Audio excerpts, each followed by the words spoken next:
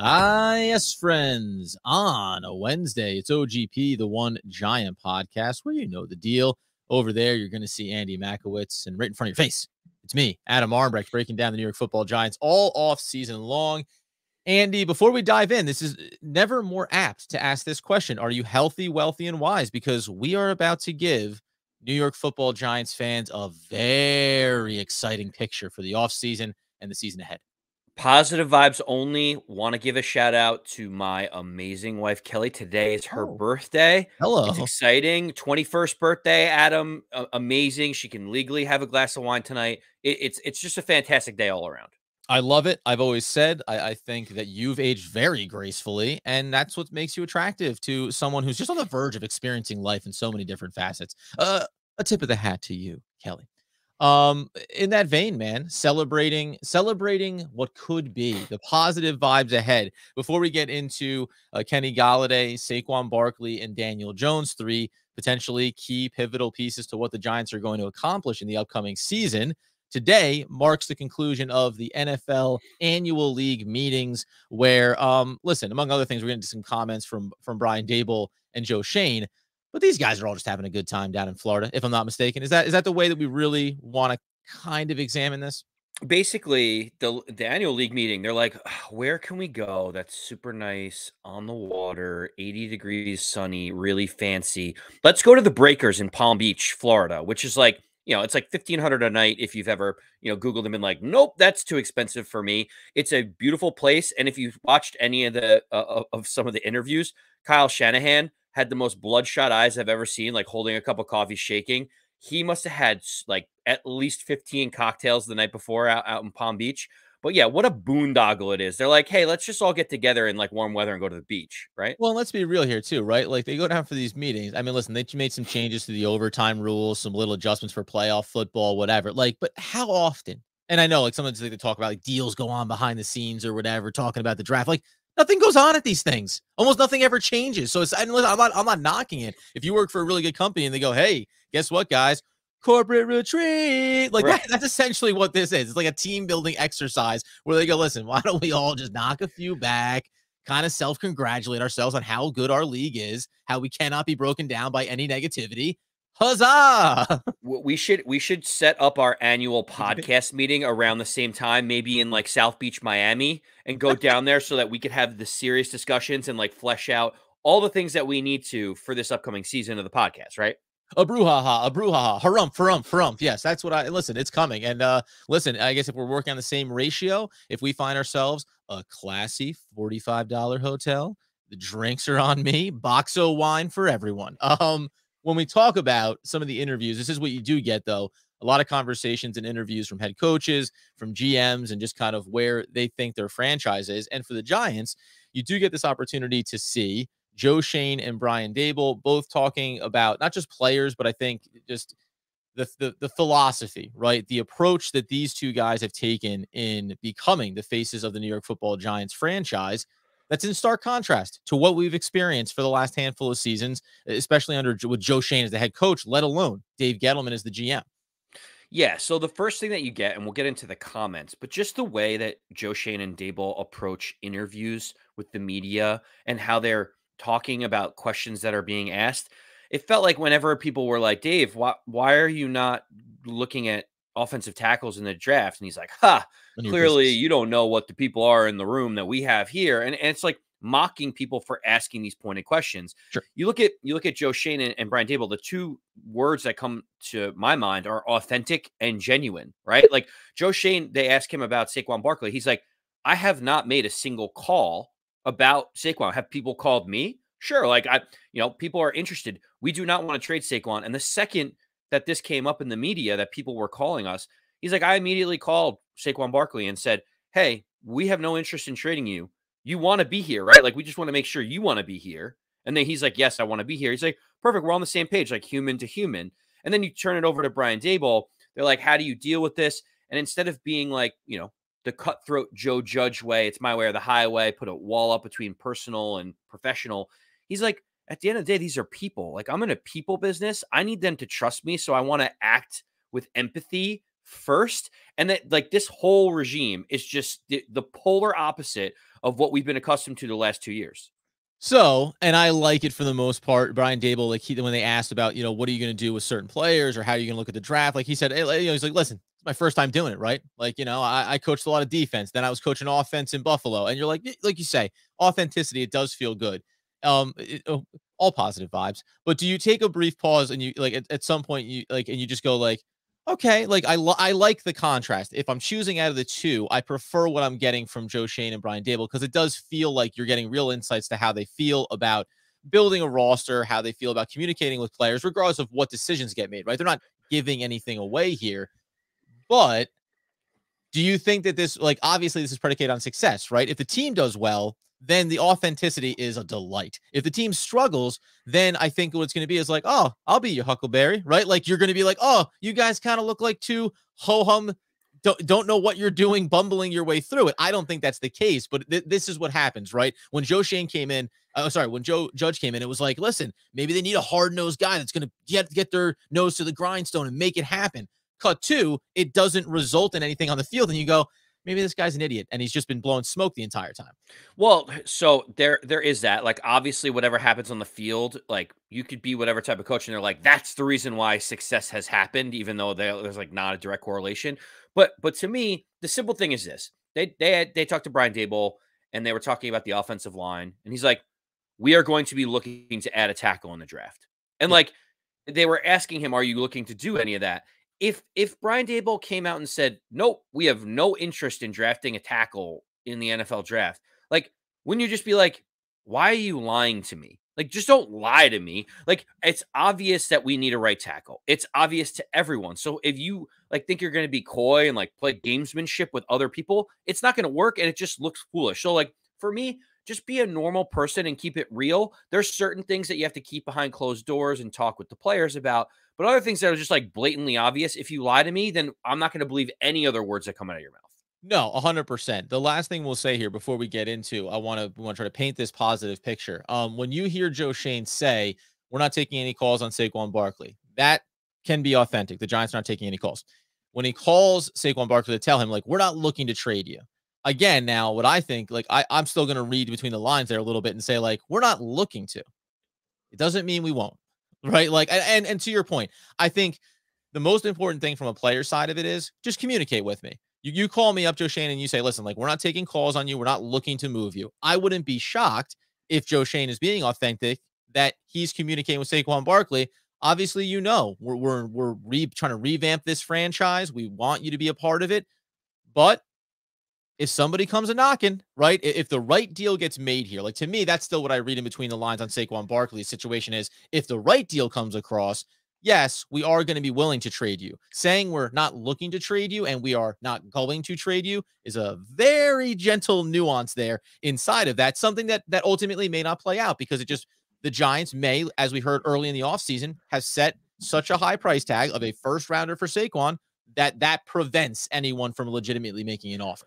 Look, Adam, I love doing this show with you. Thank you. We do, you know, yin and yang, Cheech and Chong, we got this thing going on. I am not looking to move on from our partnership with you. There you go. I'm not making any phone calls. I'm very happy. I'd love to do this with you for the next 3 years.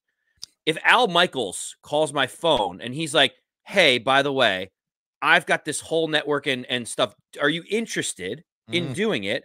Like, I'd be a fool not to consider it. So like, you can never say never on any trade of any player. We don't want to trade Leonard Williams. We don't want to trade Kadarius Toney. We don't want to trade Saquon Barkley. You don't want to trade whomever. If they were to offer 5 first-round picks, it would be malpractice to not trade Saquon Barkley. Like, there's always a tipping point where like reasonable heads need to prevail. No one is untouchable in any walk of life. So like, yes. Would we trade Saquon Barkley if they came up with an overwhelming package? The answer is yes, but Joe Schoen knows he's not getting that, so it's just easy to say, I'm not looking to move you. Right, 100%. 100%, which, by the way, though, does erode a little bit of the authenticity. This is interesting. We're having a rat-a-tat-tat. We don't know which way it's going to go, but let's go this way with it, my friends. if we believe that Brian Dable and Joe Shane are being authentic, and I think that they are. I think it's fun to hear a coach be like, yeah, I'm figuring it out. I'm kind of flying by the seat of my pants. I'm excited about it. I have the background and the credentials to say that I can be successful at this, but we are in an active process of learning. And that's always something that I think is important too, not coming in and having a sense that you already have proven it and you already know what the success is going to look like going forward. So if we want to paint, because we've been talking a lot about who's staying, who's going, Bradbury getting traded, should Barkley get traded, Daniel Jones, is he not the franchise quarterback? This season is obviously not one where the Giants are looking to win. But let's try to paint a picture where Saquon Barkley does not get traded, where Daniel Jones is the quarterback for the year ahead, and where another key player on the offensive side of the ball is going to give you something close to the best sample size of his career. What could that mean for the New York Football Giants season? Kenny Golladay, I put the numbers up in front of you. 93 targets, 52 receptions, 952 yards, and 8 touchdowns. That represents 80% of his 2019 production, his best year of his NFL career. Do you think, first, that Kenny Golladay is still capable of producing at that level? Yes, I do. Do you find it, this is good, this is like it's like a dissertation. Do you find it alarming that 52 receptions on 93 catches is pretty much on par for what his numbers are? Like, this guy catches a little over half the balls. Like, I was surprised to see when you look year by year, even last year, set over 67 targets, 30 plus catches, only had one drop, but, contested balls, sure. But this guy's kind of a 50-50 jump ball player, which was a little bit surprising to me, even going back pre-New York Giants days, when I looked from afar and liked the big body receiver that was Kenny Golladay and said, man, like, big body receiver can make plays in the red zone, sure, but not necessarily. I don't know if he ever should have been looked at as like a high level one for an offensive system. Okay, so that's interesting that you mentioned that, because when you look at those stats, Adam, you may say like, oh, almost 1,000 yards and 8 touchdowns. Like, where would that put him rankings wise? And, Sure. and let's just look back at last year. That would put him right around 26th or 27th in the league in terms of yards for the entire season. Yep. And right around the same area with 8 touchdowns would be the same. The type of wide receivers that you're looking at in that range, in particular order from 25 to 27, are Jalen Waddle, Sure, Hollywood Brown, and Christian Kirk, who just got paid a boatload of money from the Jacksonville Jaguars, right? So what you're saying is, like, can Kenny Golladay be a top 30 wide receiver again in this league for one season? My answer is yes, because we've seen him be better than that. Obviously, injuries, obviously the offensive line. It does concern me a little bit about his catch percentage. But when you think about the type of receiver he is, he's not doing short slant routes. They're not getting the ball to him in space like they would Kadarius Toney. They're looking for him to be the big time, big contested catch, go up and get it, red zone target that we know he can be. yeah, I think that's fair. And again, it's funny because inside of that list, you have guys that have been in the league for a little bit, a young player that's about to take his ascension, right? It's weird to think, like, can you kind of be a developing young talent for a year, right? Like a Waddle, or a guy that you would never want to be, although seemingly paying a similar amount of money in Christian Kirk potentially. So I think it is possible. And I think the real thing you come out of this with is, like, he can't be the focal point. One of the guys we're not going to talk about because of the injuries is obviously Kadarius Toney. Didn't give you a full sample size. The presumption here inside of this positive vibe conversation is that Kadarius Toney is on the field. He's playing, he's healthy, and he's giving you exactly the sample size we saw last year, right? Dynamic playmaker, freak on the field, making guys miss, and he is your number one wide receiver. So if you look at Kenny Golladay and say, can you give me 952 yards and 8 touchdowns as a second option on this offense? I'd be excited to take that. When we turn our attention then over, though, to another player that we were just talking about as well, someone who's not getting traded, and that's Saquon Barkley. Now, this one's a little bit tricky because you go back to his rookie year. I mean, the numbers are about as impressive as they could possibly be. But can Saquon Barkley at 80% give you 1,000 yards at 4.5 yards a clip? Can he give you 68 receptions for 540 yards and 12 total touchdowns? The big question for me is going to be the reception piece, because we haven't seen that carry over year to year, injuries and everything else. Saquon steps on the field. He's 100% healthy this year. Can he give you 1,600 all-purpose yards? So again, I like to think of the comparable, like what would that look like in the league? Yeah, I Where would like this. that put Saquon Barkley? Like where would that number put him? So 80% of what we've seen of Saquon will put him about 7th or 8th in terms of rushing yards in the league. And you may say, like, well, what does that mean? It kind of puts him near Ezekiel Elliott, Elijah Mitchell, and Antonio Gibson, right? You know, Derrick Henry's there, but he got hurt halfway through the season, so he's like a freak of nature, doesn't really count. By the But way, just two guys on rookie contracts inside of that then there, and one guy who obviously we know is on the bit of the decline, a bit of a bloated contract. So that's actually an interesting sample size because you're talking about the big decision that looms if the Giants keep Saquon Barkley, right? Are you going to spend money on this player? Here's two young guys that are doing it at a high level or a comparable level, and one guy that you wished you were paying less to be doing that. yeah, well, exactly. And so for me, like again, the question that you're asking of like, can he do it? Can he replicate what Antonio Gibson is giving the Commanders? Like, yes, of course. Like he has that ability in it. We've already seen it happen once. Like I watched him with my own two eyes already exceed all of these numbers. Now, if you're saying will it happen, that's a bigger challenge. Just knowing that health has been such a concern for Saquon Barkley, and so for me, like, I think this is a good target. Like 1,000 yards and 10 touchdowns is what you expect from an $8 million running back who you drafted number 2 overall, and you're hoping to make the focal point of your offense. Yeah, and so now we're talking about taking again second option at wide receiver. We understand that, but you're looking back at both these players, and you're talking about 20 touchdowns in production over the course of the year, right? And when you think about how there was no touchdown production on the offensive side of the ball last year, this would not only be we're taking like 80%. This is only like a 9,000% jump in touchdown production for these players.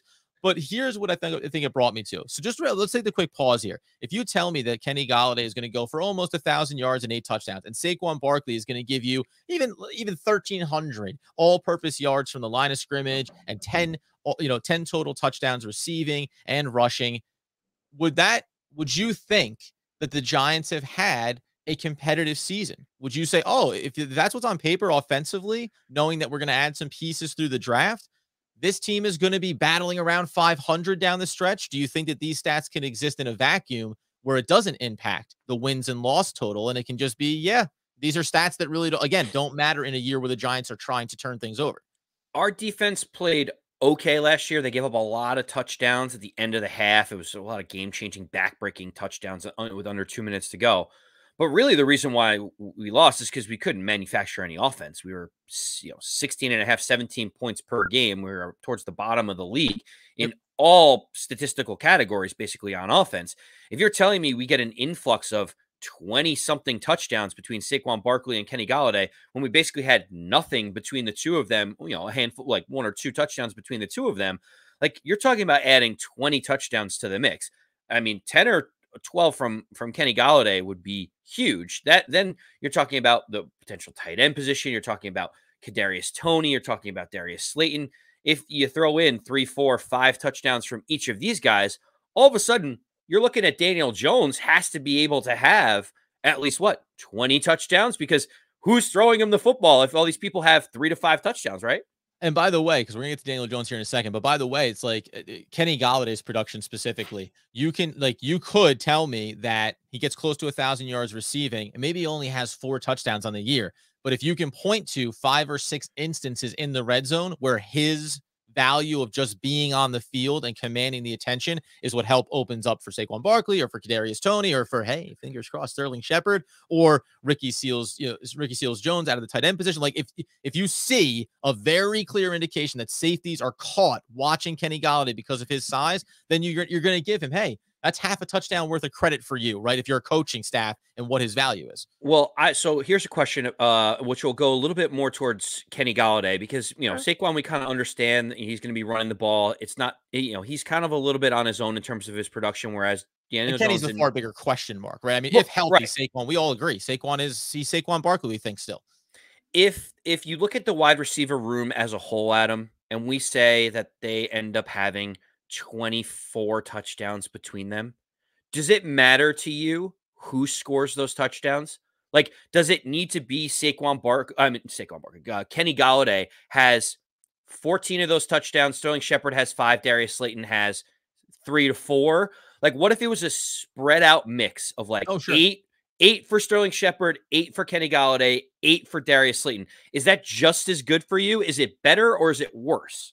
Oh, no, I'm fine with it because, by the way, as we're going to turn our attention to Daniel Jones, it's like if you first of all, if you told me Sterling Shepard catches 8 touchdowns, I mean, my God, what a dream.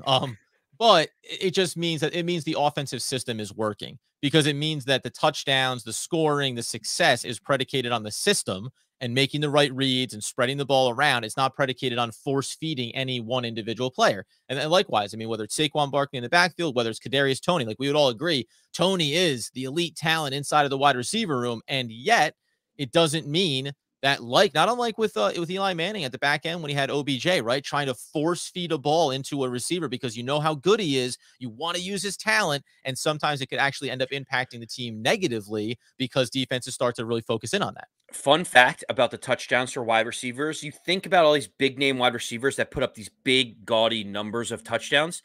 Did you know that if you, as a receiver this past year, caught 6 touchdowns, you were in the top 25 for receiving touchdowns in the league? So like only 6 gets you into the top 25. So if you had Kenny Golladay getting 8, Sterling Shepard getting 6, and Darius Slayton getting 7, that would put all 3 of them theoretically in the top 25 of the league.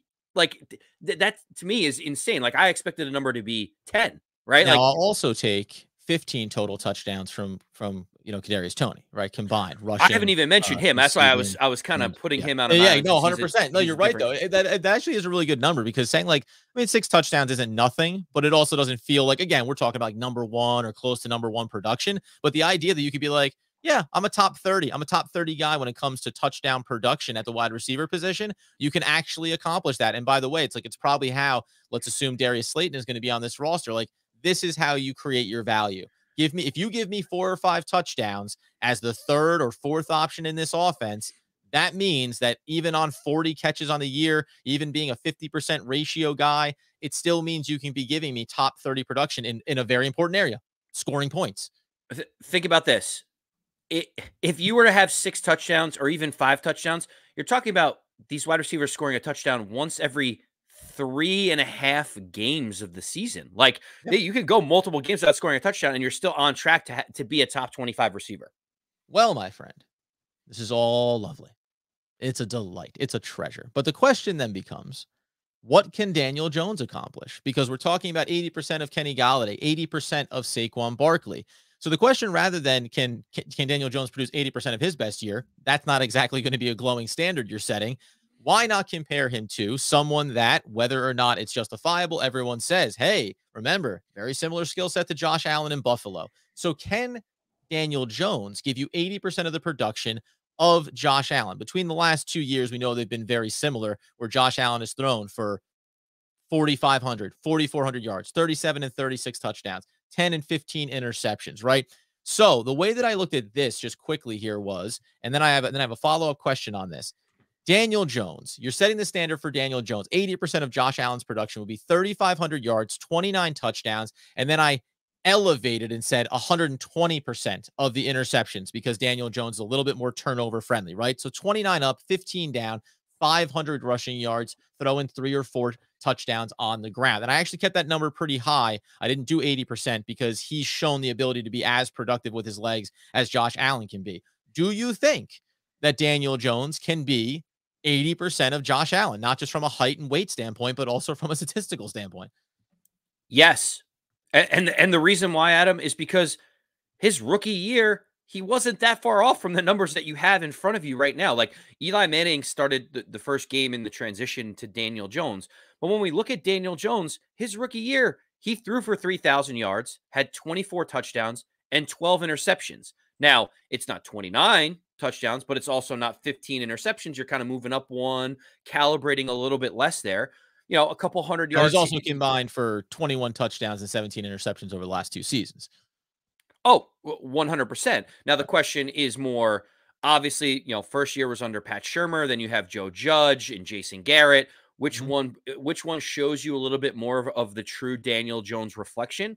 To me, I honestly think that the potential is there from 2019, where you see like Pat Shurmur in that open offense, for as much as he was criticized, like he still got as much as he could out of Daniel Jones. So for me, I think that is the hope for Daniel Jones, is that stat line that you have there would put him in pretty good company, because we think Josh Allen's pretty great. Like 29 touchdowns for Daniel Jones would be exciting, and I think that's kind of where we sit. And as a frame of reference, where would 29 touchdowns put you in the league? Put you right in 9th place. So you'd be having a top 10 passing touchdown quarterback in Daniel Jones. Yeah, and top 10 in any category is going to be worth it. You're not going to scoff at what's the yardage? Is 3,500 yards enough by today's NFL standards? Hey, it is what it is. The question then, though, that I would ask is, and I think that it's possible he can accomplish that. And let's just take the brief pause here and ask it again. Do you think that leads to the Giants having success this season? Do you think that would be 29 touchdowns, 15 interceptions, a handful of rushing touchdowns? Let's just say he only has a handful of fumbles, keeps those kind of under control.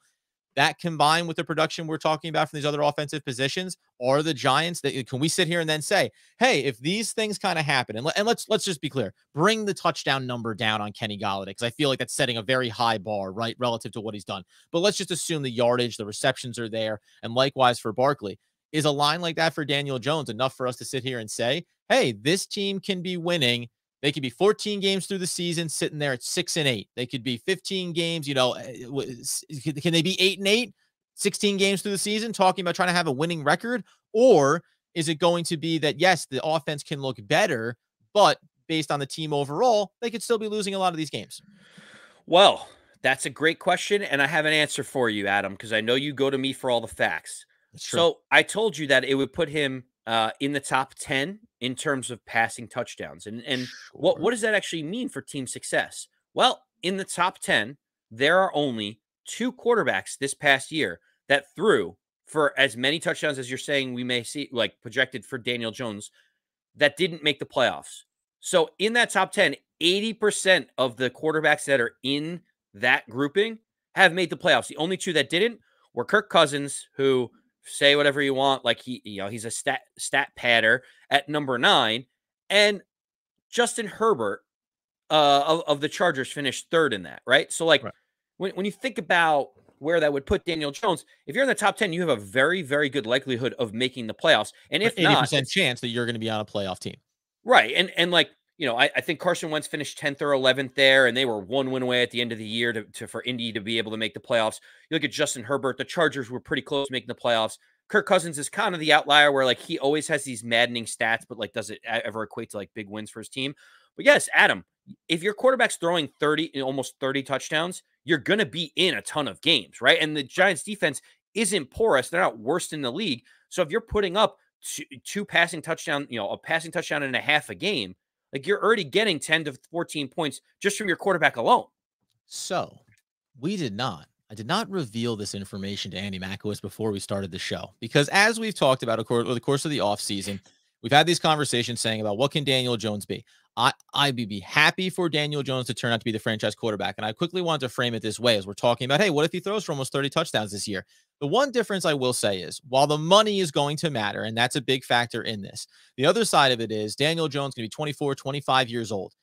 There's still another decade of him playing high-level QB play if he stays healthy, right? Like, so I think sometimes you do take the step back and just reframe that. Yes, he's in his 4th year, but it doesn't mean this isn't a running back. It doesn't mean that he's 80% of the way through his shelf life, like you may look at with Saquon Barkley. You sit here and you go, no, this is a guy that could play for another 10, 12, 13 years if he's healthy and be a very productive franchise quarterback. Okay, fine.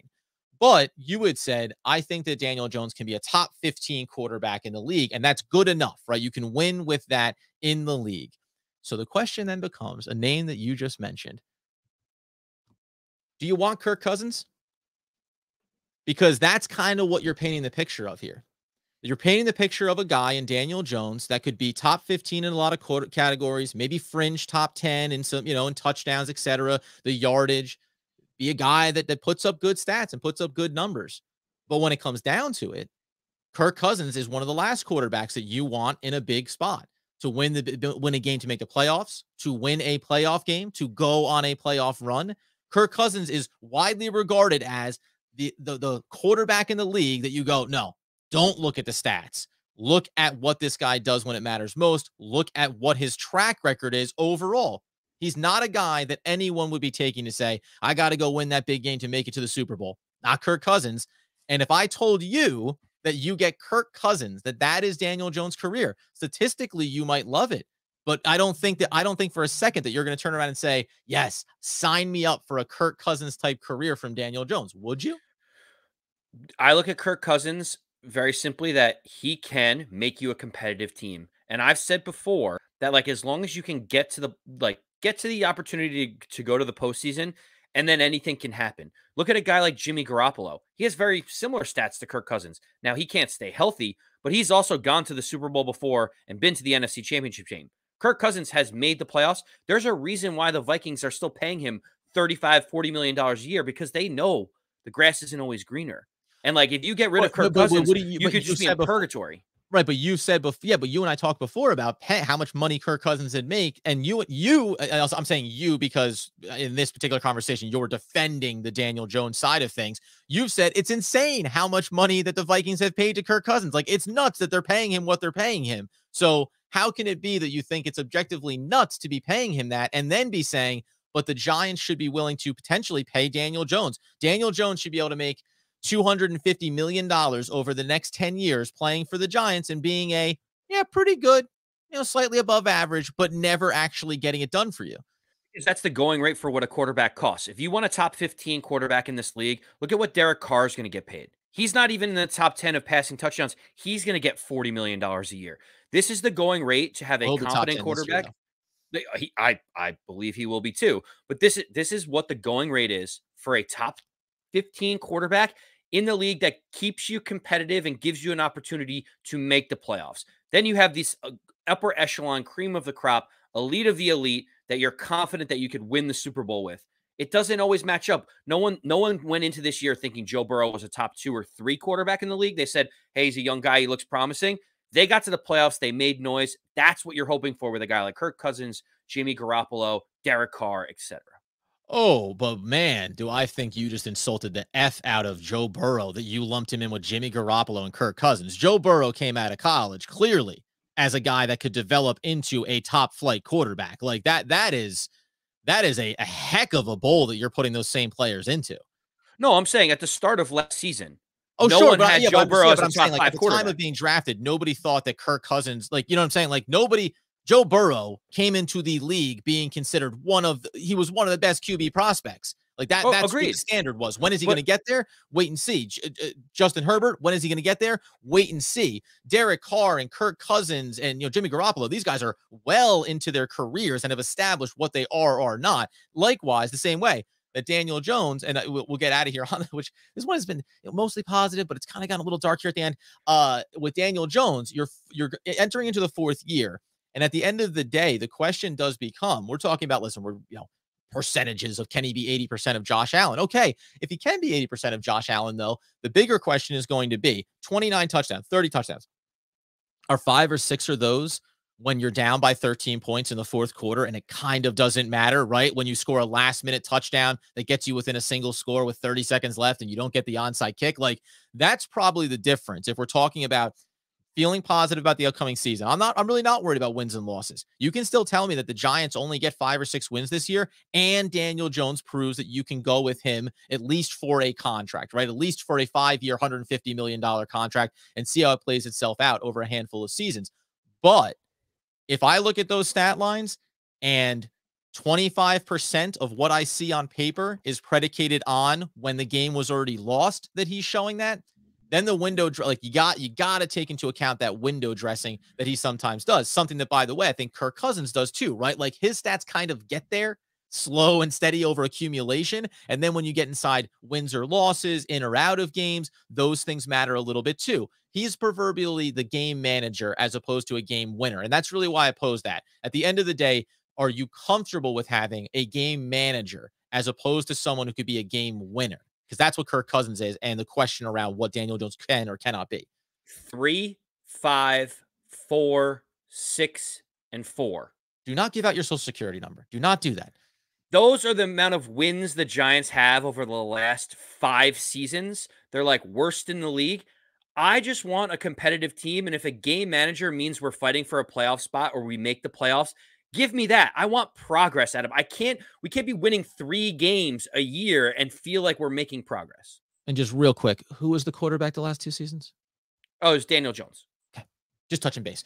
Listen, we're going to come back in. We're going to keep this kind of conversation going. I think there are worlds where the Giants can be a competitive team, where they can be exciting for the fan base this year, where, by the end of the year, maybe wins and losses don't matter as much, but they've been exciting. They've had you invest in those games on Sundays, something that the last 3-4 years you flat out have not necessarily wanted to do. It's why doing a podcast about the Giants has been difficult at times, because we keep ourselves invested in what has been a disaster. You get over on YouTube, you check us out over there, you follow, you like it, you subscribe to, you get the podcast, get those needs fulfilled. We'll keep trying to paint these pictures. What do the Giants need to add in the upcoming draft to make this the kind of season that's exciting for the fan base and maybe gives us some silver linings on Daniel Jones, on Saquon Barkley, on Kenny Golladay, on Sterling Shepard, to give us this sense that, yes, the franchise is going in the right direction under earnest and honest Brian Daboll and Joe Schoen. In the meantime, friends, as Andy Makowitz would always want, need, and nay, demand the people know. As always, let's go Big Blue.